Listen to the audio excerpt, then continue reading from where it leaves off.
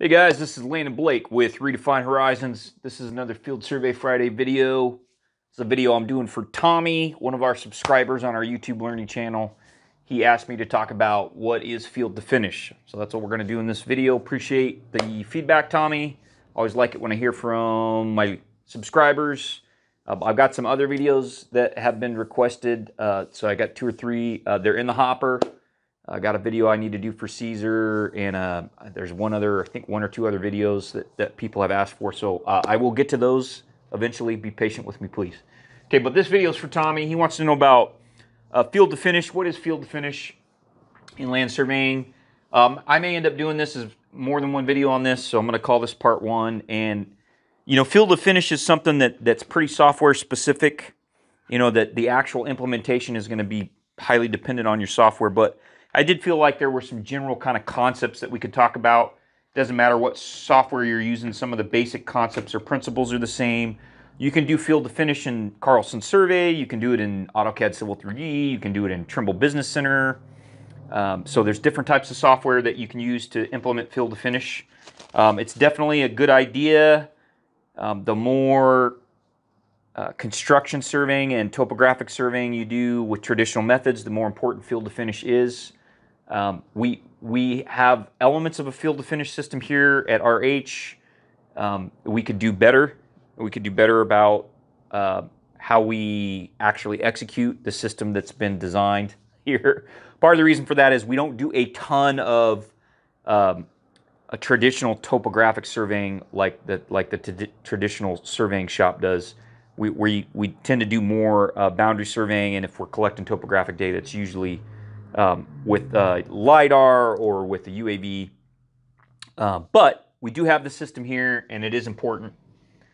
And even if you're in a system where you're doing what I call feature extraction off of something like a LiDAR point cloud, elements of the field to finish system come into play. So it is important to know about it. So I'm going to go ahead and give you a definition here for field to finish to start, and then we're going to just kind of break this definition down and look at the different pieces. So field to finish is the system used to efficiently produce finished survey deliverables from data collected during a field survey. Okay, so let's break that down. I said field to finish is the system. Okay, what do I mean by system? So a system, it has some different parts. Okay, there's standards. Okay, so for example, a point naming convention is an important part of a field to finish system. Okay, a point naming convention. So for example, at my shop, we name control points 0 to 99. Okay, aerial targets are 300 to 399. Conventional total station points are 10,000 to 19,999. So we assign point ranges. Okay, so that's an example. So standards are part of the system. Software templates are part of the system. So if you're in software like AutoCAD Civil 3D, you have your description keys, you have your line work codes, so there's different templates that you have to implement in your software. That's another part of the system. And then finally, there's actual software automation that happens. Okay, so for an example is automated line work. That's where you use line work codes to draw your line work. Okay, so again, field to finish is a system. Okay, so it's a system, and there's 3 parts, primary parts to the system, right? So there's standards. Okay, standards. So like point naming conventions or feature codes or description keys. Okay, there's software templates.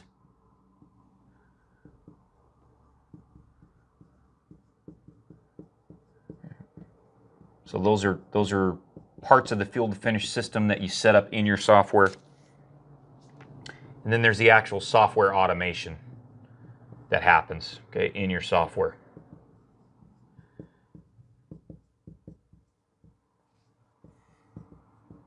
Okay, so if we go back to that next part of the definition, so field to finish is the system used to efficiently produce finished survey deliverables. So what do I mean by efficiently? Well, we're trying to reduce manual labor. So for example, if you've got a topo survey, you import your point file for your topo survey, and then you go in and you hand layer your points. You put all the dirt shots on the dirt layer, you put all the curb shots on the curb layers, put all the building shots on the building layer. If you're doing that by hand, that is extremely inefficient. You need field to finish. Okay, so efficiency, we're reducing manual labor, and we're avoiding other kinds of waste, right? So for example, if you're in a drawing and you're trying to find all your survey control points, and so you're going, you got to pan through the drawing and try and figure, look at the field notes, figure out where the control is. If you're using field to finish properly, those control points will automatically get the right kind of symbol, and you can automatically plot their coordinates in a control table. So efficiently, we're saving a lot of time. We're replacing manual labor with computer labor, right? All right, so to efficiently produce survey deliverables, what do I mean by survey deliverables? Usually, when we're talking about field to finish, we're talking about topographic maps, but it could be other kinds of deliverables. It could be exhibits, reports, point files, right? So if you have your field to finish system set up properly, it's pretty easy to say export all the found monuments in a point file out of a CAD drawing, or to create a survey control exhibit with a control table and the right kind of control point symbols, right? So it's not just topo deliverables. There are other kinds of deliverables too, but it's primarily topo maps is what it's made for. All right, so then the last part of the definition is from data collected during a field survey. So what does that mean? I'm primarily talking about points, right? So a lot of field to finish is based on how you number and then describe the points that you collect in the field, right? So it's having point number ranges, and it's about using the right kind of codes in your point description. You could call them feature codes or description keys, depending on what kind of software you're using. Okay, so for example, you might use, at my office, everything that we shoot that's related to water utilities gets a WTR on the first part of the description, water. Okay, so we use 3 or 4 character codes to describe the primary type of feature. Then we have like a secondary code. Is it a valve? Is it a meter box? Is it a fire hydrant? Okay, and then you may have some other type of coding that you use. So for example, you might use a Y or an N, letter Y or letter N, to indicate whether or not the point should go on the surface. Okay, or one place I worked, it was GFG, good for grade. Okay, meant that it could go on the surface. Okay, so you come up with your codes. Those are embedded in your point description. Okay, but it's possible that we're talking about other data collected during a field survey. For example, you may have a GIS system where you automatically link up photographs you take in the field with a pointer line feature in your GIS. So it's not just surveying. You can do it in GIS too. All right, so what are the different parts of a traditional field to finish system? We're talking about surveying here, not as much GIS, but so if you're a surveyor and you're setting up a field to finish system, what are the different parts? Okay, so the first part we talked about a little bit, it's point number ranges. Okay, so you're going to have standard point number ranges. Okay, and that may be something that I do a separate video on point number ranges. How to design a good set of point number ranges. You have your feature codes. Okay, they're called description keys in AutoCAD, Civil 3D. Trimble calls them feature codes. Okay, that's just a code to identify the primary type of feature in the description. Okay, you have line work codes. Those are codes you collect in your point description that control how lines are drawn connecting your points. So for example, edge of pavement or top of curb. Okay, I might be able to cover feature codes and line work codes in the same video. We'll do some follow-up on that. And then any other data that you want to embed in your point description. Okay, so like I mentioned, whether or not the point gets included in the surface, or maybe the date it was collected, or maybe it's whether or not it's a utility point or not. Okay, so any other data that's relevant to your organization that you can embed in the point description. Okay, so those are the parts of a traditional field to finish system. Then what are some of the things that the software can do? Once you have this set up, what are some of the things the software can do? I'm going to go ahead and write right over here. What can your software do once you have these things set up? Okay, so one thing it can do is it can do point layering, automatic point layering, which is really important. Okay, in your CAD system, you can automatically layer your points. Okay, you can do automatic block placement, rotation, and scaling. Okay, which is really really cool. All right, you don't want your drafters having to hand place blocks as a general rule.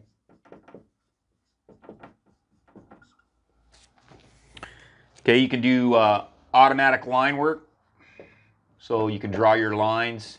You don't have to do dot to dot with your points. Okay. You can do automatic surfacing and contours. Pretty easy to set that up. You import your topo points and your surface automatically gets built from the right points. Okay, you got to be careful there that you got the right break lines in your surface, but even that can be automated to a large extent. Okay, and then some other cool stuff you can automatically create your sheet layouts and viewports if you have your CAD set up right. You can do point tables. Okay, I've actually got a video that shows you how to do point tables in Carlson Survey. We'll try and link to that in the description.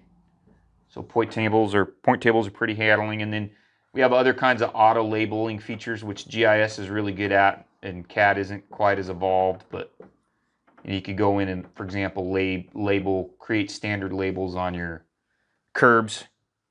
You know, with your lip of gutter, your flow line, your top of curb, your back of walk. You can have that auto label. Usually that requires, in most CAD software, that requires you have to run some custom code, but you can enable that kind of thing if your field to finish system is set up properly. Okay, so you can do a lot, right? You can do a lot of stuff with your field to finish. So you can do, you know, I don't know, I would say probably 70 to 80% of a good topographic survey can be automated if you have your field to finish system set up. Even if you don't use field to finish to do things like auto place blocks and auto run line work, you should still, just as good survey practice, have standard point number ranges and feature codes, do stuff like that. So that was a gentle introduction to field to finish for Tommy. I don't know that I'm going to do a bunch of software specific videos that teach you how to do this. Carlson, I know, has some videos in their academy that show you how to do it. I'm sure there's some videos on YouTube that show you how to set up field to finish in Trimble Business Center. But I probably will do I'll do a video that talks about how to set up point number ranges and how to set up feature codes and line work codes, and we'll use I'll give you an example of some other data that you could perhaps code in your description. So I will do some more videos that talk a little bit about how you actually set up your field to finish system. Tommy, I hope that video helped. I hope it was a good introduction. I will get these other field to finish videos on my list here. We'll get those in the hopper. I'll try and get them done in the next few weeks. For the rest of you, I appreciate you tuning in to Field Survey Friday, and hopefully we'll catch you on our next video.